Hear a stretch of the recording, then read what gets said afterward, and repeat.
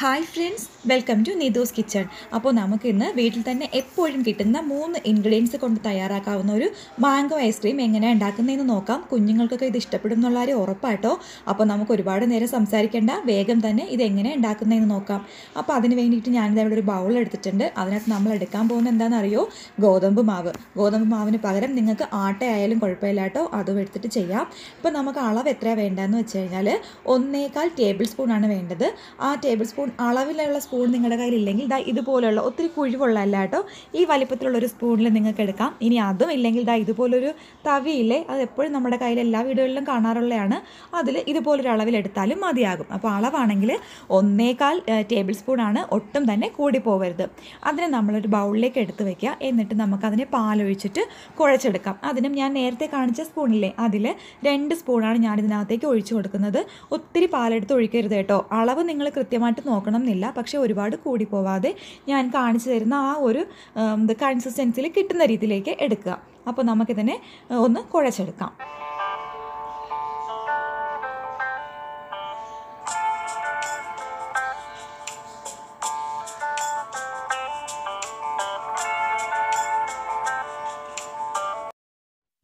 ഇങ്ങനൊരു രീതിയിലാണ് നമുക്കിത് കിട്ടേണ്ടത് കേട്ടോ. ഒത്തിരി അങ്ങ് വെള്ളമായി പോവരുത്. ഇതുപോലെ കിട്ടണം. ഇനി നമുക്ക് ആവശ്യമുള്ളത് മാമ്പഴമാണ്. ഞാനിവിടെ 2 മാമ്പഴമാണ് കേട്ടോ എടുത്തിട്ടുള്ളത്. നല്ല മധുരമുള്ള വലിപ്പമുള്ളതാണെങ്കിൽ ഒന്നായാലും മതി, അല്ലെങ്കിൽ ഇതുപോലെയുള്ള 2 എടുക്കാം. എന്നിട്ട് അതിനെ ചെറുതായിട്ട് ഒന്ന് അരിഞ്ഞെടുക്കാം.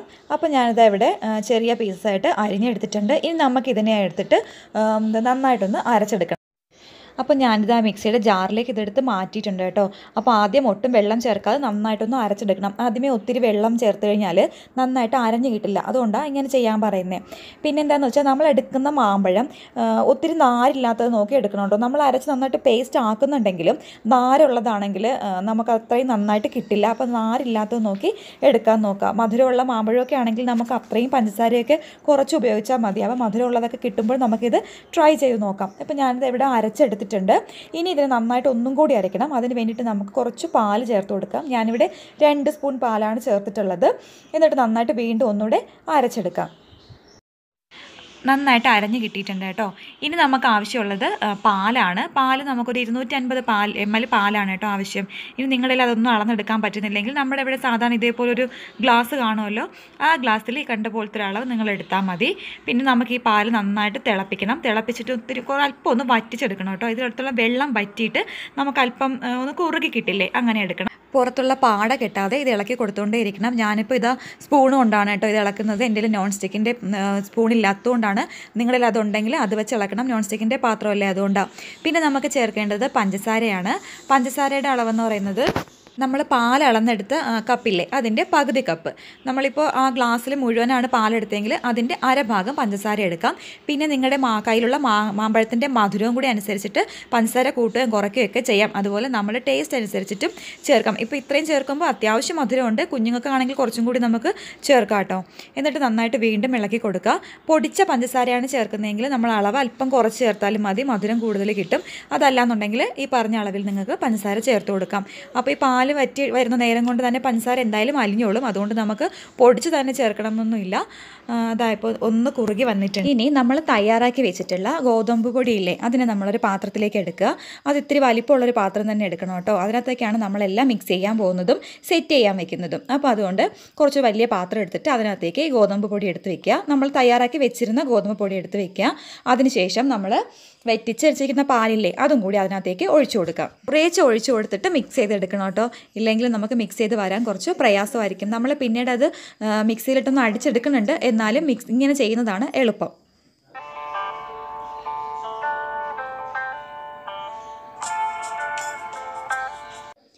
ഇനി നമ്മൾ അരച്ച് വെച്ചിട്ടുള്ള ആ മാങ്ങയുടെ മിക്സ് ഉണ്ടല്ലോ, അതിനകത്തേക്ക് ഇത് ഒഴിച്ചു കൊടുത്തിട്ട് നന്നായിട്ട് 1 മിനിറ്റ് നേരം മിക്സിയിൽ നന്നായിട്ടൊന്ന് അടിച്ച് പതപ്പിച്ചെടുക്കുക. അപ്പോൾ ഇതാ ഞാൻ നന്നായിട്ടൊന്ന് അടിച്ചെടുത്തിട്ടുണ്ട്. ഇതാ നമുക്ക് ഇങ്ങനെയാണ് കിട്ടുന്നത് കേട്ടോ. ഇതുപോലെ ഇരിക്കും ഇതിൻ്റെ ഒരു കൺസിസ്റ്റൻസി എന്ന് പറയുന്നത്. ഇനി നമുക്ക് സെറ്റ് ചെയ്യാനുള്ള പാത്രത്തിലേക്ക് ഇത് ഒഴിച്ചെടുക്കാം. നേരത്തെ നമ്മൾ എടുത്ത പാത്രം ഉണ്ടല്ലോ അത് തന്നെ എടുത്താൽ മതി. പക്ഷേ എടുക്കുന്ന പാത്രത്തിന് നല്ല ടൈറ്റായിട്ടുള്ളൊരു മൂടി ഉണ്ടാവാൻ ശ്രദ്ധിക്കണം. അങ്ങനെയുള്ളത് എടുത്തു കഴിഞ്ഞാൽ നമുക്ക് ഫ്രീസറിൽ വെക്കുമ്പോൾ എളുപ്പമാണ്. വേറൊരു അടപ്പ് വയ്ക്കുന്നതിനേക്കാളും അതാണ് നല്ലത്. അപ്പോൾ ഞാനിതാ ഒരു പാത്രത്തിലേക്ക് ഒഴിച്ചെടുത്തിട്ടുണ്ട്. പിന്നെ നമ്മുടെ സ്റ്റീലിലെ പാത്രത്തിലൊക്കെ ആണെങ്കിൽ നമുക്ക് പെട്ടെന്ന് സെറ്റായി കിട്ടും കേട്ടോ. ഞാനിപ്പോൾ ഇതൊരു ഗ്ലാസ്സിലാണ് എടുത്തിട്ടുള്ളത്. ഇതാ ഇങ്ങനെ എടുക്കാം.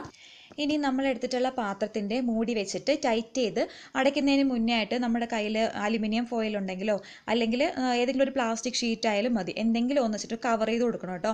അപ്പോൾ എന്താ പറ്റുമെന്ന് വെച്ച് കഴിഞ്ഞാൽ നമ്മൾ ഫ്രീസ് ചെയ്യുന്ന സമയത്ത് ഉണ്ടാകുന്ന ഐസ് ക്രിസ്റ്റൽസ് ഒക്കെ ഉണ്ടല്ലോ അതൊന്നും ഇതിനകത്തേക്ക് വീഴാതിരിക്കും. അങ്ങനെ വീഴുന്നു കഴിഞ്ഞാൽ ഇതിൻ്റെ കൺസിസ്റ്റൻസിക്കൊക്കെ ഒരു വ്യത്യാസം ഉണ്ടാവും.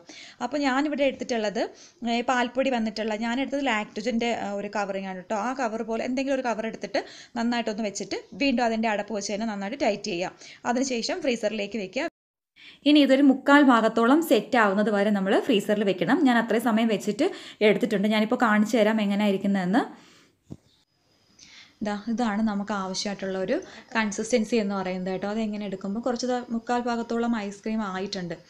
അടിവശം എല്ലാം ഇതായി, കുറച്ച് മേളിൽ മാത്രമേ ഇനി അത് കറക്റ്റായിട്ട് വരാനുള്ളൂ. അപ്പോൾ ഇതുപോലൊരു പരുവത്തിലെത്തുമ്പോഴത്തേക്കും നമ്മളിതിനെ വീണ്ടും ഒന്നുകൂടെ ഒന്ന് മിക്സി ജാറിലേക്ക് ഇട്ടിട്ട് നന്നായിട്ടൊന്ന് അടിച്ചെടുക്കണം. അപ്പം ഞാനിതാ വീണ്ടും അത് അടിച്ചെടുത്തിട്ടുണ്ട്. നന്നായിട്ടൊന്ന് പതപ്പിച്ചെടുക്കണം. പക്ഷേ ഈ സമയത്ത് നമ്മൾ അടിക്കുമ്പോൾ കണ്ടിന്യൂസ് ആയിട്ട് അടിക്കരുത്. പൾസ് മോഡിലിട്ടിട്ട് അടിച്ചെടുക്കുക. ഇനി പൾസ് മോഡിലല്ലാന്ന് വെച്ച് കഴിഞ്ഞാൽ ഒന്ന് കറക്കുക, എന്നിട്ട് വീണ്ടും ഓഫ് ചെയ്തതിന് ശേഷം വീണ്ടും ഒന്നുകൂടെ ആ രീതിയിൽ ഒരു 4-5 പ്രാവശ്യം ചെയ്ത് നന്നായിട്ട് പതപ്പിച്ചെടുത്തിട്ട് വീണ്ടും നമ്മൾ ആ പഴയ ബൗളിലേക്കിട്ട് സെറ്റ് ചെയ്യാൻ വെക്കാം. അപ്പോൾ ഞാനിത് ഓവർനൈറ്റാണ് കേട്ടോ വെച്ചത്. അതിനുശേഷം ഞാൻ എടുത്തിട്ടുണ്ട്. ഞാൻ മിക്കവാറും ഐസ്ക്രീം ഉണ്ടാക്കുമ്പോഴും ഓവർനൈറ്റ് തന്നെയാണ് സെറ്റ് ചെയ്യാൻ വെക്കാറുള്ളത്. അതല്ലാന്നുണ്ടെങ്കിൽ ക്ഷമയില്ലാഞ്ഞിട്ട് ഇടയ്ക്കിടയ്ക്ക് തുറന്നു നോക്കുന്നൊരു ശീലമുണ്ട്. അതുകൊണ്ട് ഞാൻ ഓവർനൈറ്റാണ് വെക്കാറുള്ളത്. അപ്പോൾ ഞാനിത് എടുത്തിട്ടുണ്ട് കേട്ടോ. അപ്പോൾ ഇങ്ങനെ കിട്ടിയിട്ടുണ്ട്. നോക്കൂ, കറക്റ്റായിട്ട് വന്നിട്ടുണ്ട്. അതിൻ്റെ ഒരു കൺസിസ്റ്റൻസി എല്ലാം ഐസ്ക്രീം പോലെ തന്നെ വന്നിട്ടുണ്ട്. അപ്പോൾ നമ്മുടെ വീട്ടിൽ എപ്പോഴും കിട്ടുന്ന ഇൻഗ്രീഡിയൻറ്റ് കൊണ്ട് നമ്മൾ തയ്യാറാക്കിയ മാംഗോ ഐസ്ക്രീം റെഡി ആയിട്ടുണ്ട്. കുഞ്ഞുങ്ങൾക്ക് വിശ്വസിച്ച് കൊടുക്കാമല്ലേ, ഇതിൽ എന്തൊക്കെയാണ് ചേർത്തിരിക്കുന്നത് എന്നുള്ള കാര്യം നമുക്ക് അറിയുകയും ചെയ്യാം. അവർക്ക് ദോഷമായിട്ടുള്ളതൊന്നും ഇതിനകത്ത് ചേർത്തിട്ടില്ല. എല്ലാവരും ഇതൊന്ന് ട്രൈ ചെയ്ത് നോക്കണം. തീർച്ചയായിട്ടും കുഞ്ഞുങ്ങൾക്ക് ഉണ്ടാക്കി കൊടുക്കണം. തീർച്ചയായിട്ടും അവർക്കിത് ഇഷ്ടപ്പെടും. അപ്പോൾ സബ്സ്ക്രൈബ് ചെയ്യാനും ഷെയർ ചെയ്യാനും ലൈക്ക് ചെയ്യാനും ഒന്നും മറക്കരുത്. പുതിയൊരു വീഡിയോ ആയിട്ട് വീണ്ടും കാണാം. അതുവരെ